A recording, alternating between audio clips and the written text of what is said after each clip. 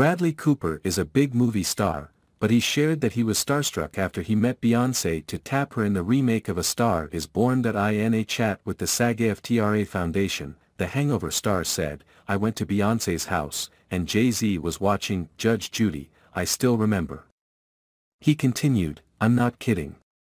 And I was freaking," noting, "I remember I had this weird cough when I was pitching it to her. Like, it was so crazy. She was incredible, and so was he, and we developed it for like a year together. I mean, she's one of the greatest people of all time. And then that fell through." In 2011, the remake of A Star Is Born was in the works, but the film fell apart due to delays. Jay-Z and Beyoncé were reported to lead the film, with Clint Eastwood attached as a director.